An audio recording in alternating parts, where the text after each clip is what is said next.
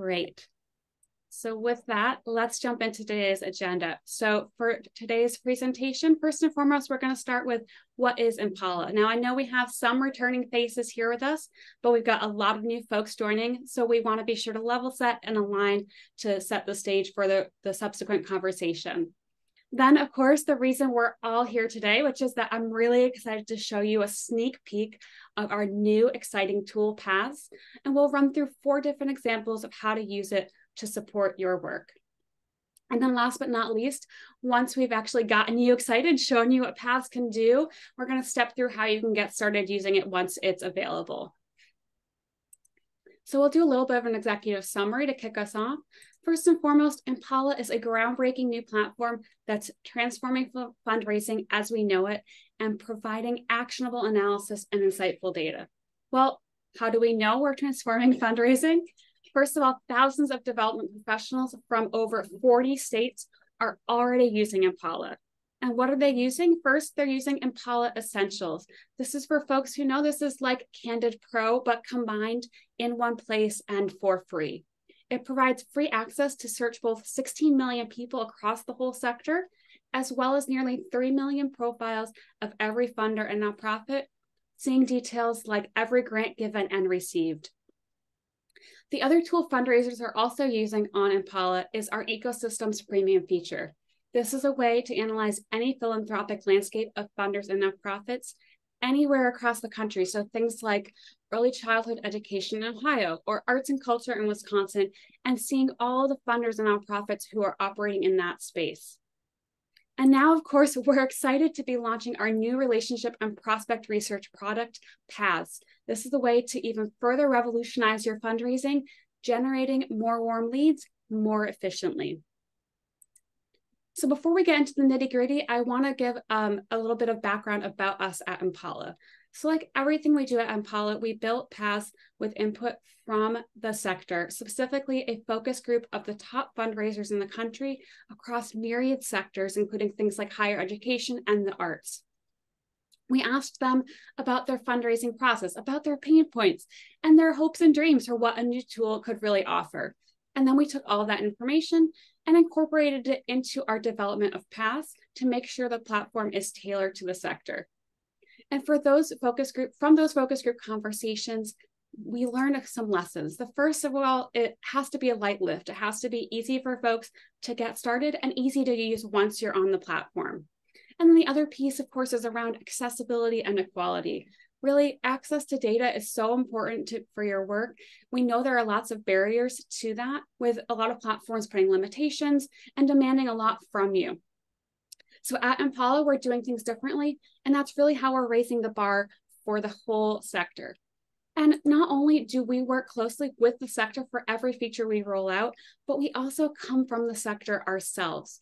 So I'm a former philanthropic advisor to funders across the country. And Impala is really a tool I wish I'd had in my work. I log in every day and I'm like, oh, this would have been great for my due diligence. It would have also been a great tool that I could have shared with my grantee partners. And then alongside me, my colleague David is a former philanthropy consultant and founder of his own nonprofit as well. So we bring all of that extensive experience to our work every day at Impala. We are real people here who are dedicated to improving the sector. And one of the ways we do that is to ensure that we're being responsive to your needs. We're sure to foster connections across the nonprofit community to ensure that you are getting the most out of the platform. So let's jump into a little bit of detail about how Impala works. So first of all, we take publicly available data. This is largely 990s from the IRS. We then clean and curate that information into insight-driven profiles. And these profiles serve as the backbone for Impala Essentials. Now, Impala Essentials is that thing that's like Candid Pro. We have a search of 16 million people and 3 million profiles of every funder and nonprofit with those details like grants given and received. In addition to that, we also have a list feature that is part of that Essentials product. And all of that is free and available for you right now. You could log in and access it whenever you want. And then in addition to Essentials, we have our Ecosystems Premium product, which is already available. That's the way to analyze any nonprofit sector anywhere across the country. And then of course we have Paths, which is coming soon. And that tool we specifically created for fundraisers. And those three things, essentials, ecosystems, and Paths, are all part of what we consider a comprehensive fundraising toolkit on Impala. We also have other features like My Portfolio, which is specific to funders and is currently available, as well as other features that are coming along the pipeline, like a centralized grant portal. And all of this is part of our vision to create what we're calling a comprehensive giving network. But today we're going to focus on the fundraising use case. So we'll really just be looking at essentials, ecosystems, and Paths. So let's take a look at a couple of those before we jump into the platform. So first, for Impala ecosystems, the first piece of building an ecosystem is to define your ecosystem. You can customize your parameters around things like cause or geography to generate funders to compare. So in this example, we could look at climate change in Boston or mental health in Chicago and see all of the funders who are supporting that work and all the nonprofits who are doing that good work. And then the next step of that process is to then analyze for insights. So we take the ecosystem and use it to understand trends and analyze funders to prioritize, for example, the Gordon Foundation and the Alley Fund that we're comparing here. And once we've done that, we then take our last and third step, which is to turn insights into action. So we use that analysis to generate leads, then save them to lists and share insights with colleagues. And I want to stress ecosystems is currently available. And if you fall under one of our existing partnerships with folks like Philanthropy Massachusetts, the Maine Philanthropy Center, the Grantmakers Council of Rhode Island, or the Jewish Funders Network, you get free access to ecosystems. So be sure to join the thousands of nonprofits who are already using it in their work. And as you can see, ecosystem helps you to build a high quality prospect list, and then Paths helps you connect with those funders. So let's jump into Paths a little bit. Paths, first of all, reveals how you and your team are connected to decision makers across the social impact sector. So first, you chart your goal, input the person or organization driving your outreach, and then who you want to be connected to. And then the next piece is to discover those real paths, explore connections you already have to find your ideal engagement path.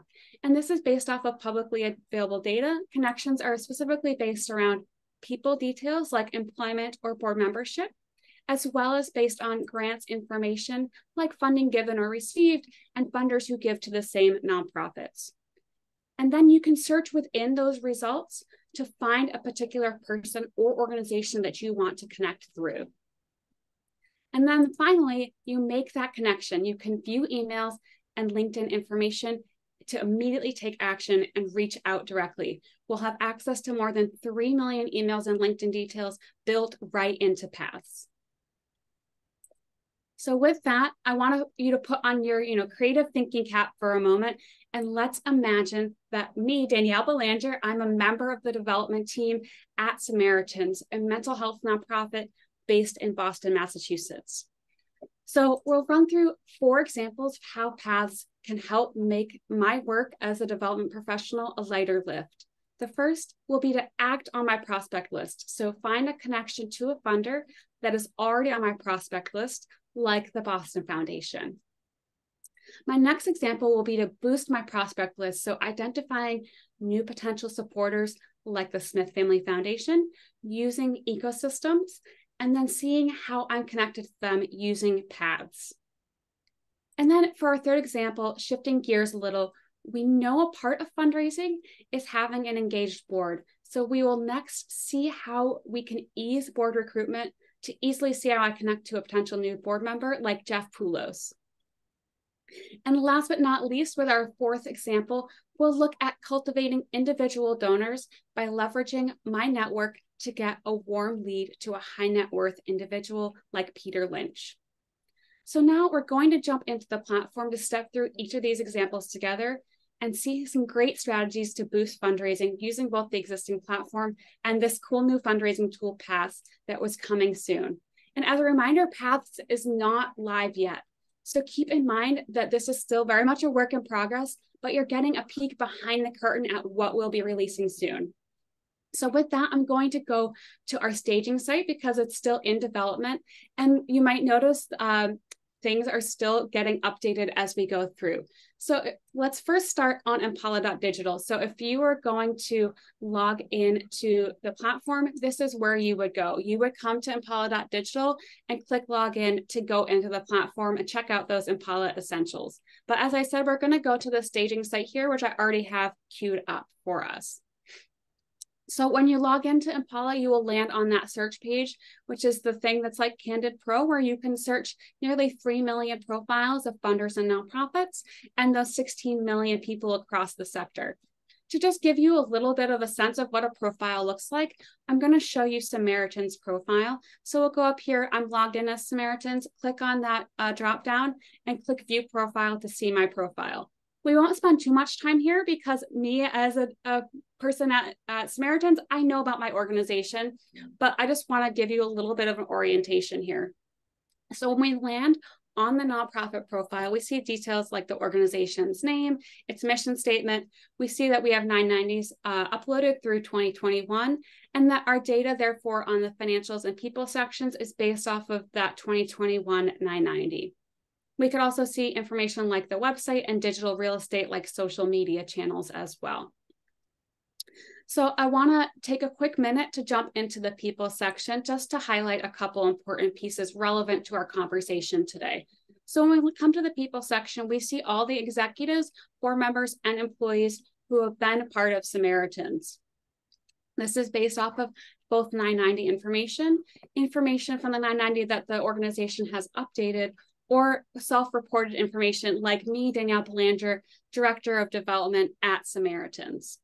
And I want to just flag here, it's important to have this information up to date because it's what paths will draw on when it's searching your network. So be sure to come in and take a look at this and make sure the information is accurate so that the paths tool can draw on the most accurate picture of your network and get you the most relevant paths as part of your efforts. So with that, I want to jump into our first example. And as a reminder, this first example is us taking a look at a funder who is on my prospect list already, the Boston Foundation.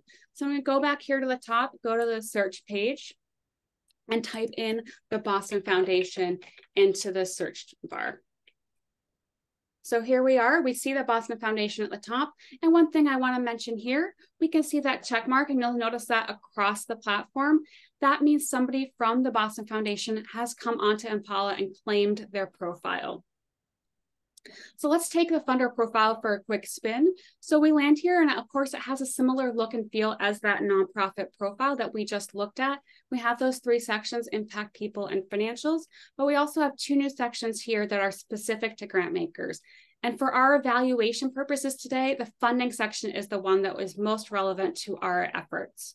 So we'll start with the funding section, and I'll highlight some data points that I think are most useful when doing this effort. So let's start with the average grantee reliance number. This is telling us that typically a grant from the Boston Foundation makes up 3% of their grantees' annual operating budget.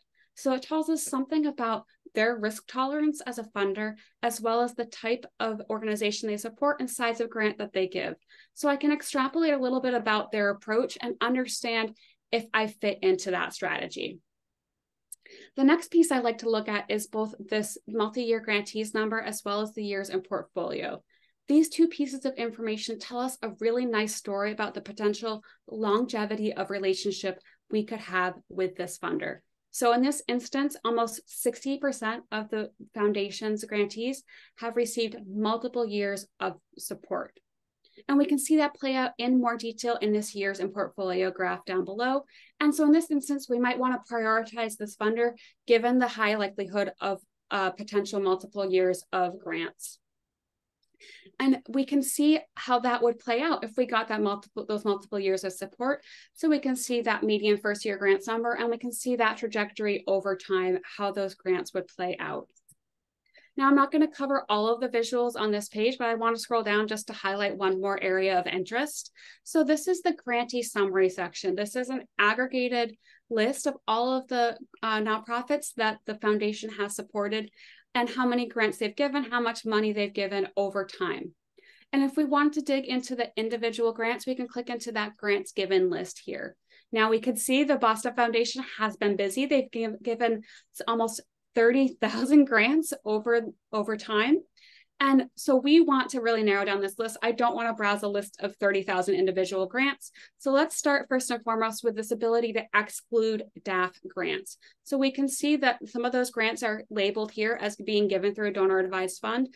I want to not include those in the list. So I'm going to select that. Now my grants given list is down to 14,000. Still a lot, but a lot more manageable. Now we can see up here these grants by size and grants by year graphs. And these interact with this chart down below. So let's say I'm fundraising, my typical grant request falls in the $10,000 to $25,000 range. So I'm going to select that bar from this chart up here. We can see the list down below updated. And then I just want to see the most recent grants, so I can select from the bar on the left as well. And now we're down to just 160 grants given. So now we can browse this individual list of grants, see if we see peer nonprofits on this list that might tell us that there's some alignment with the type of work I do and the type of grants that this foundation gives. So we can browse this list to see if we see peer organizations, and I'm seeing some exciting things on here. I'm seeing some organizations that are peer organizations to me. So I have validated that this is a foundation I want to reach out to. So now I'm going to go back up to the top here and call your attention to this icon up here. So this is an ability for us to now find a path to the Boston Foundation. So when I click this, we'll now be landing on our paths feature for the first time. So we can see here a couple things to orient you. We see Samaritans filled in here. It knows I'm connected to Samaritans, so the system automatically filled that in here. Then we can see, of course, we selected the Boston Foundation here. So they're put in as our point B. And as a reminder, we can see connections based off of grants, given and received, or grants in common, as well as people. So let's take a look at one of these paths just to orient ourselves a little bit more. So we can see here, Samaritans received 9 grants from the Liberty Mutual Foundation, and then also gave 6 grants to the Boston Foundation. So this makes sense because the Boston Foundation is both a grant maker and a grant seeker. And we can see here is that they have some nice history between these organizations. But let's say we want to just zero in on people who have paths between me and the Boston Foundation. I can now narrow down these 10,000 plus paths using this connections filter up here at the top. So we can see again all those various ways that it charts paths, and I'm just going to select for those that are specific to people. So I've selected these 4, and now the system will update and just show me paths based off of those 4 criteria. And we can see we don't have any first-degree connections, but we do have a really nice second-degree connection here. Let's click in to see what that looks like in more detail. So we can see here Samaritans retained as a board member, Stephen Moshe. Stephen Moshe also then served on the board with Keith Mahoney. Now I want to flag something here for a second. When we show you folks who served on the board together or worked together, we're only showing you those instances where folks had actual overlap in their board service or employment. We're not going to just show you, they both served on the board at some point. You can very clearly see here that they both served on the Massachusetts Taxpayers Foundation from 2020 to 2021. And then we can see Keith, who served on the board with Stephen, then it was also employed at the Boston Foundation. So now we have a nice path between us and the Boston Foundation through Stephen and Keith to get that warm introduction. So that was our first example of running through using a funder we had on our prospect list and seeing how we connected to them. Now let's move to example 2, which is where we're going to generate a prospect list using ecosystems to find new funders and then find our paths to those funders. So let's go up here to the ecosystems tool to start on that process. And as a reminder, ecosystems is a way to analyze any nonprofit sector anywhere across the country. And for those who fall under one of our partnerships, this feature is totally free for you as part of those collaborations. And when you land on ecosystems, there are 3 options of how you can approach an ecosystem. The first is through landscape markers. Now, this is things like cause area and geography, so arts in Boston, to see all of the organizations doing that good work and supporting that work. The next is this funders framework here. And this is a place where you can really straightforward plug in your prospect list, have the system do some analysis for you. And last but not least, I like to call this framework the hidden gem on Impala, because you could plug in peer organizations into this nonprofit framework and see all of the funders who have supported them as a way to generate new leads for you. So you could have browsed their 990s, you could have done it yourself manually, but you could also just have Impala do it in just a couple of clicks. So for our purposes today, we're going to get our feet wet with the landscape markers approach. So as a reminder, this is based off of geography and causes, and I at Samaritans am a Massachusetts-based organization doing work around mental health. So those are the criteria that I'm going to plug in today. And as I add those criteria, keep an eye on these numbers down here, which will grow and then adjust as I add more criteria. So to start, I'm going to add a geography, state of Massachusetts. I could plug any combination of city, state, or county into this category. So I could look at all of New England or just a few cities in Massachusetts. So when we do that, we get 62,000 nonprofits and 21,000 funders. So let's add some more criteria to winnow this list down a little bit more. So we'll go ahead and click add a cause to add those in. And this cause area list is based off the IRS's NTEE codes. So we could browse this list to see if we could find where mental health is, or we could use the search bar at the top to type in mental health and have the system make some suggestions for me. So we can see here's the one I want, mental health care, and I can confirm that selection. And now you can see our numbers winnowed down a fair bit, or about 400 nonprofits and about 2,000 funders. If we wanted to add in keywords to narrow down things further, or if we didn't see an interest area covered in the cause list, we could use keywords to do that. And it will draw from the mission statement and organization name. But I'm happy with the way this is because I am doing mental health work in Massachusetts, so I'm not going to add in any keywords. I am going to, however, dig into some advanced criteria. Now, there's a lot of advanced criteria, so I won't go through all of them, but I will highlight just a couple that are relevant to our activities today. So the first is this add attribute, and this is particularly to see what funders that have these particular attributes associated with them. So it could be something like an organization is a community foundation, but the one that I want to specifically focus on is this open for solicitation selection. So this is a question that folks answer on the 990, and it tells you that they have open grant cycles, that they aren't just invitation only. And they can also update that response when they're doing their onboarding. So if their grant requirements have changed, they can tell us and tell you. So we've now made this selection here. We're going to confirm that selection. And now we can see our number of funders has dropped significantly. So now we're at about 450. And one last refinement I want to do before I go ahead and define my ecosystem is this ability to include or exclude donor advised fund holders like Fidelity Charitable. So I don't want to see those in my mix. I'm going to turn that off, and I can see the number went down by 1. So now my ecosystem is ready to go. I'm going to go ahead and define it and see what's going on. So when I land here, this is the typical dashboard you would see for any of those 3 approaches. And we can see, for example, that $83 million is going to those 378 nonprofits across those 452 funders. So this is a nice high level big picture, but you're probably saying to me, Danielle, where do I build that prospect list you promised? So to do that, we're going to navigate using the funding menu along the left, and we're going to focus on the grant distribution and the comparison section. So let's start with grant distribution. Now, this might look a little familiar because we saw charts like this on the profile page. But now we're looking at it on a macro ecosystem level. So let's take a look here. We can see right off the bat, there's 2,600 individual grants that have been given to support this work. So again, just like before, I can winnow down by interacting with these charts up above. So again, making the same selection of what I'm targeting for my fundraising and also checking that box on recency as well. So now I went from 2,600 individual grants to just 130 grants to browse. So now I can look at this list, see if I see any of my peer nonprofits on this list, and then add their funders to my prospect list. So I can see right off the bat, I know Behavioral Health Network does work like me. So I'm going to add the Shaw Foundation to my prospect list. So I click add to list. You can see I have some existing lists here, but I'm going to add a new list, calling it Samaritans Prospects, and go ahead and confirm my addition of the Shaw Foundation.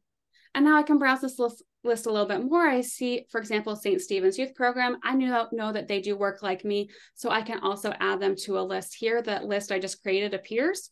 I can select it and confirm. And then one more I can see down here. Oh, Gosnold, I know their name very well. They do work like me down on Cape Cod. So I want to be sure to add the Tower Foundation to my prospect list as well, just like before. So now I've added 3 funders to my prospect list, but now I want to zoom out a little bit and see details about those funders who have given all these individual grants. So that's where the comparison section comes in. So we'll move to the comparison section now. And right off the bat, we can see some high-level details at the top. So for example, we can see the Klarman Family Foundation. They've contributed the most to this ecosystem. So they're definitely somebody of interest. So I want to add them to my list to explore them further. So just like before, I can hover over and click that add to list option. And I can also see here this foundation, the Fidelity Foundation, has given a lot of grants to this area. So they're another one that I would want to investigate further and see if they might be a good fit. So just like before, I can hover over and add to list. But now let's get into the exciting part of this page, which is this comparison chart. So the system runs analysis on all these 452 funders. We can sort and compare by any of these column headers here. If at any point you don't remember or understand what a term means, you can hover over and it will tell you a little description of what that data point is trying to convey. Now, there's a lot of data points that you can use and look at, but I like to hone in on a couple. So the first I like to zero in on is this grantee change number here.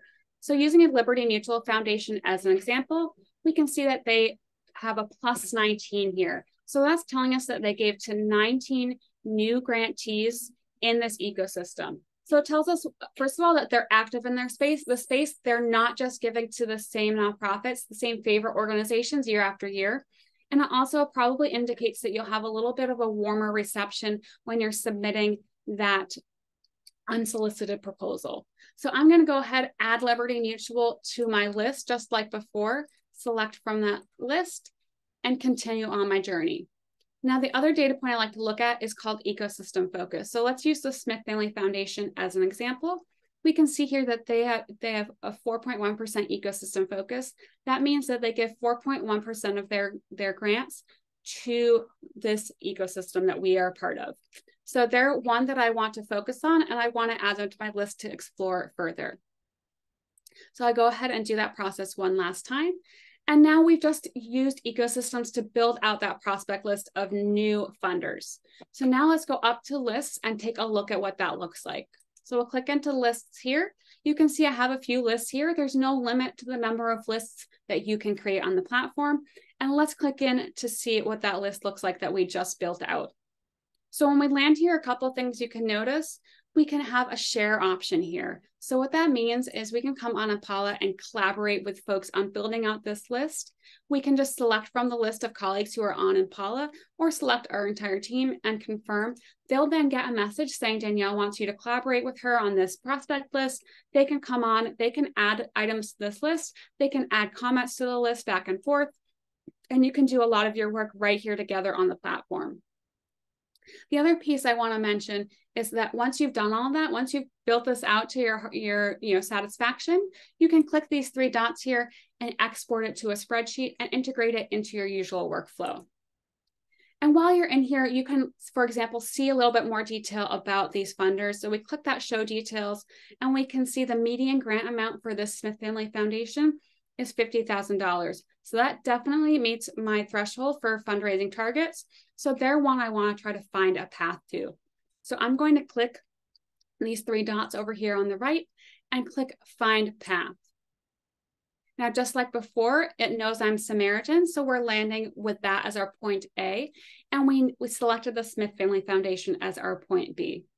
So now we are seeing here, again, all of the paths like we had before, and we can actually use some of these criteria up here to winnow down from these 10,000 plus paths.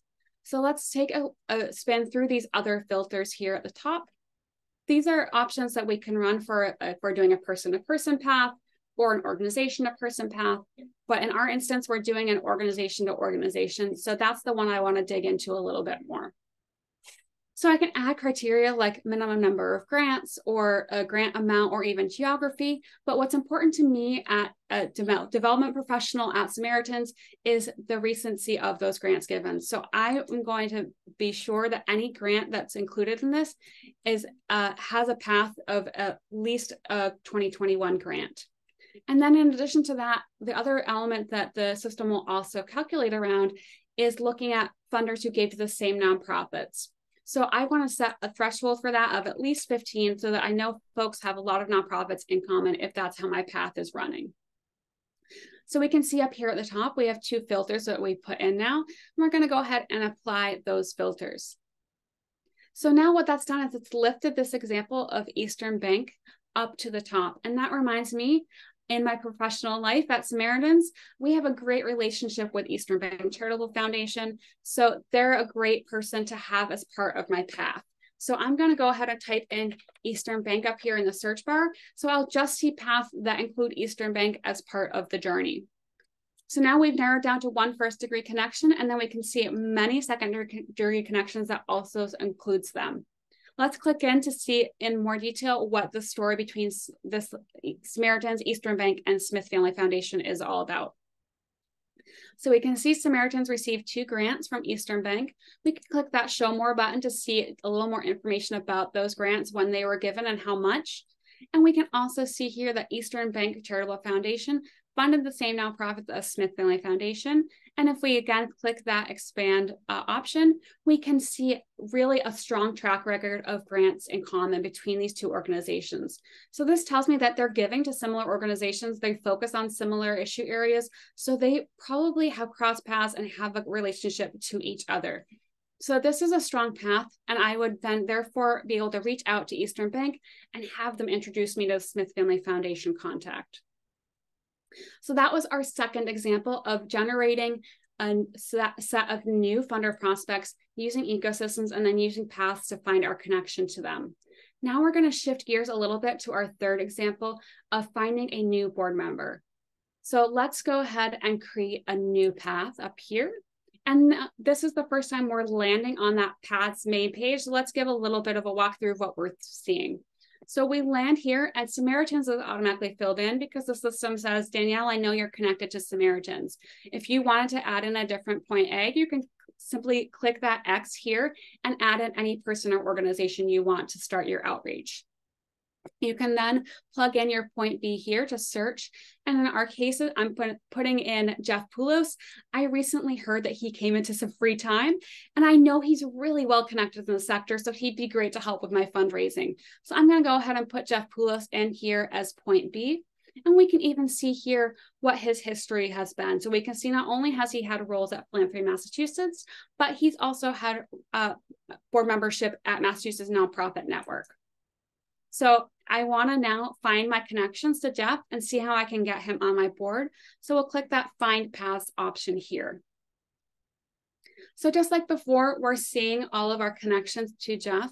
And for example, we can see Samaritans who received a grant from the Mabel Louise Riley Foundation also gave 4 grants to Philanthropy Massachusetts. So given that they've given a fair number of grants to Philanthropy Mass, that tells me that they probably have a contact there they could connect me to and introduce me to get me in the door with Jeff. So again, this is another way that we can use the tool to find a connection to now a person instead of an organization. So you can see with Jeff, maybe we want to write to him ourselves, reach out to him. We are working actively on adding more than 3 million contact details to this functionality, to this feature. It's not here yet because our development team is still working on it. But I want to show you how it works. So we're going to jump into a little bit of the kind of blueprints of what our development team is working from to see this last example of finding how we connect ourselves to a wealthy donor. So let's jump to that final example here. And so here again, we're landing on kind of that paths homepage where we can put in an A and a B. We're going to start with A, with Jane Smith, our board member at Samaritans. She recently came to us and said, Danielle, I really want to be more helpful. Let me know how I can help with the fundraising and outreach efforts. So I put her in as my point A. And then as my point B, I know I want to connect to Peter Lynch.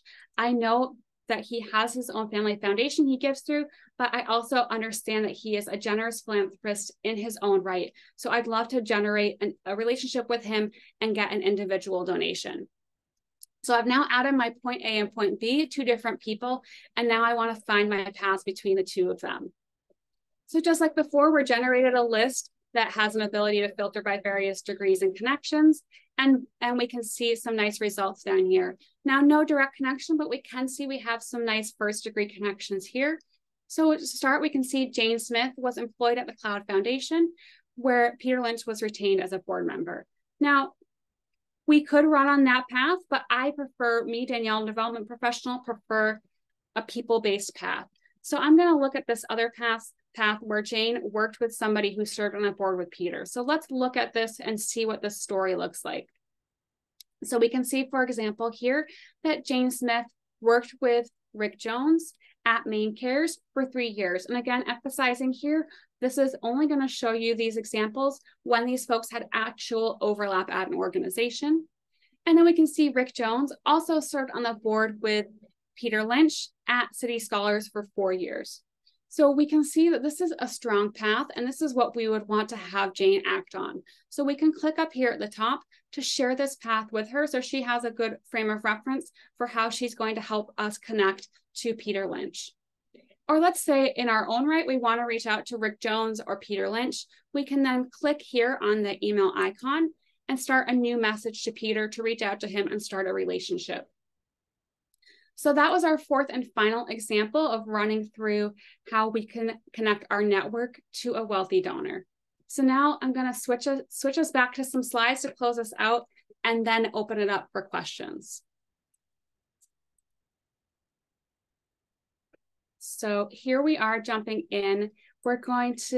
I just want to take a second because I know we just covered a lot.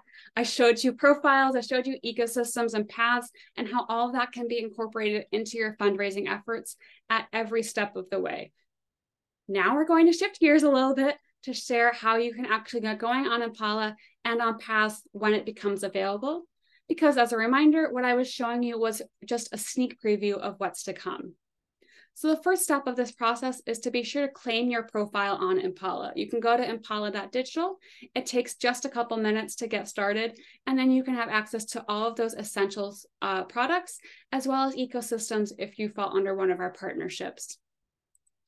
And then the next step, as once Paths is live, you can choose the plan that you want. So you can customize which of Impala's tools you want access to, how many users, and how long of a contract. And then that third step is that the platform will automatically calculate for you your discount to meet you where you are. These are some of the discounts that you'll enjoy. First, a 15% off for all 501c3 nonprofits and 5% more for new emerging nonprofits. In addition to that, there'll also be 20% off for network members and their grantees. So for example, I'm eligible as a nonprofit if one of my funders is a member of Philanthropy Massachusetts. And then on top of all of that, you get a 5% early bird discount if you've signed up for the waitlist. If you haven't already, you can go ahead and do that and still benefit from that discount. And though not necessarily relevant to most of you on the call today, there will be other discounts built in for things like consultants and folks who are grant makers. I want to reassure you though, you don't have to worry about keeping track of all of these discounts. As long as you've claimed your profile on Impala, the system will automatically give you those discounts when you go to subscribe to Paths. And once you've made it through all of those, you're ready to find your next warm lead with access for everyone made simple. And once you've completed those steps, typically the price you can expect to see is a price point for Paths between $85 and $130 per month for a single user. So what's next? How can you activate your network and get the most out of it? First and foremost, of course, is a reminder to sign up for that waitlist. If you register, you get a notification when Paths is live, but with no commitment. And you also get that early bird discount of 5% off. And then as the next step, of course, be sure to claim your profile. That will ensure that the system gives you the discounts that you deserve. And if at any point in your process you have questions, either in onboarding or just on your journey on Impala, we encourage you to reach out to us at support@impala.digital. We are real people there who want to answer your questions and make sure you're getting the most out of the platform. So now I want to take a minute. I'm going to open up for questions in a second, but before I do that, I'm going to start with a few that I imagine have probably come to mind over the course of today's presentation. So first question, when can I access the platform and what about paths? So first and foremost, Impala Essentials and Ecosystems are available right now. And then of course, Paths is coming out soon. So if you join that waitlist, you will get first access as well as that early bird discount. Next question. So a really important question I want to answer here. Is Impala including the email connected with my account to Paths as part of that Paths contact information? I want to assure you that your information is safe and secure with us. Impala will never share your account information as part of Paths contact details. And just as a second layer of assurance, we have separate sourcing that we are using for that. We source our Paths emails through a third party that aggregates that information from publicly available sources. And next, I imagine some of you work with consultants, or we might even have some consultants with us on the call today. So as a consultant, how can I use Paths for my clients and use Impala for my clients? So consultants just need your permission to collaborate with you on the platform, and then they can get connected to you and any of their other clients who are on the platform. And there's no limit to the number of folks that they can get connected to, so they can get going and help as many of their clients on their Impala journey. And last but not least, what if I don't need Paths for the whole year? Is there a monthly plan? I want to just highlight the choice is yours. So you can choose to only pay for the months that you need, or you can opt in for an annual subscription for a slightly lower monthly fee. So with that, I want to open it up for questions, and maybe my team has some questions that have come up through the chat that we might want to lift up and give voice to. So with that, I'm going to stop sharing and open it up for questions. Thank you very much, Danielle, for a great demo. We're already seeing questions that are coming in the chat. The first question I'm seeing is there a Salesforce interface or integration? The answer is not yet, but we are working on integrating both Paths and ecosystems and all the data that we have with several CRMs, and Salesforce will be one of them. I do encourage you to join the waitlist to understand and to learn about these new updates that we're doing. Shahad, I might also just jump in and let people know that something we really, really value is your feedback. So if you've seen anything today, you think, I wish it had this data point, but it doesn't. Or if after this or tomorrow or next week, you're hopping on Impala and trying to get on and you're encountering some issues, or you just can't remember how Danielle got to that particular screen that looked really useful, just write to support@impala.digital, and I'll just drop that again in the chat. I just want to emphasize we're real people. You're seeing about half of our team on the call right here. One of us will be answering your email. We're always happy to pick up the phone and help you out. And we also run free trainings every 2 weeks, a little bit like office hours at college. And on top of that, we have a ton of free materials on the website. So the goal is really, we want to be helpful. We want to be here for you. You're not just going to send something off into the void and never hear back from us. So please do reach out. And the last thing I'll say is we love wish lists, or, you know, I wish it had this kind of feature, or this thing in my life is super annoying right now. Just as an example, lists, which Danielle showed you, that was because people like you in a webinar told us that was something they wished they had, and about a month later we released it. So please feel free to reach out with that kind of feedback as well. I'm also seeing some questions in the chat about more detailed training and the training videos. So we are in the process of releasing a new help center, which will include all of the help videos and training on how to use it. We are also doing every second week what we call Impala office hours, which is basically a webinar which will probably be led by Danielle or one of our other partnership directors, in which you can come in, she will explain how to use Impala, not just Paths, but also ecosystems and even the free versions. It's all there and available to you completely for free. We also just got a question about the pricing in paths. So Danielle did cover that, but I'm just going to drop it in the chat again as well. Basically, the reason we don't have a specific number is because we want paths to be super accessible. And so depending on whether you're a small emerging nonprofit or a larger nonprofit, the price will be a little bit different. And that's designed to be equitable and accessible. But basically what happens is you just log onto the platform, and based on the data we have, we'll be able to assess and see what those discounts are. I did, however, put in a sort of a regular price range just so you can get a feel. The main thing here is it's not a big nasty shock. You're not going to get a bill for thousands of dollars every month. It's very, very low. It's designed to be much cheaper than GuideStar Pro. But the other thing I really want to emphasize is that's paths. All of the profiles, all of the search, so that's almost 3 million nonprofit and funder profiles, that's already free. You can conduct thousands of searches, have unlimited users there, and that's always going to be free. That for us is more of an equity point. We really believe that this data already belongs to nonprofits. It comes from their 990, and so it should be available to the sector as well. I also see a very interesting question from Jill about donor-advised funds and how we're going to address them. And I think it's a timely question. I'll try to answer a short version, but we'll basically have been in a process working with about 15 of the largest donor-advised fund sponsors in the country, so community foundations and national donor-advised funds, things like that, to basically understand what we can build for them, with the goal of bringing the donor-advised fund holders in.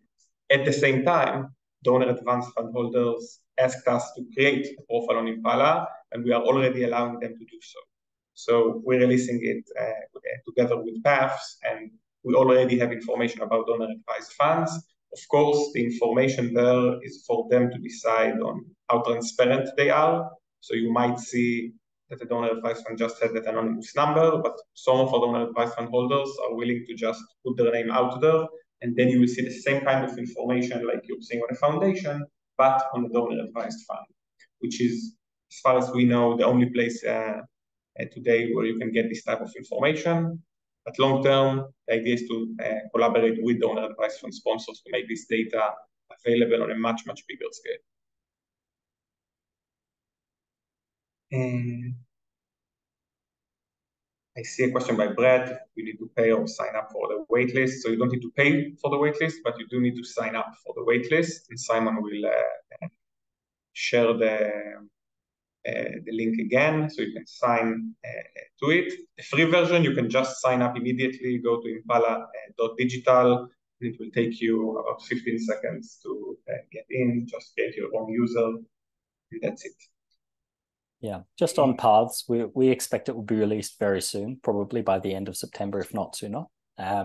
But I just want to be very, very clear that signing up to that waitlist doesn't obligate you or commit you to anything. You're not going to be charged anything because of that, but it does guarantee that you're going to get that extra discount. So it's a good way to just make sure that if later down the track you do want to apply for paths or purchase it, at least you'll be getting the maximum discount possible.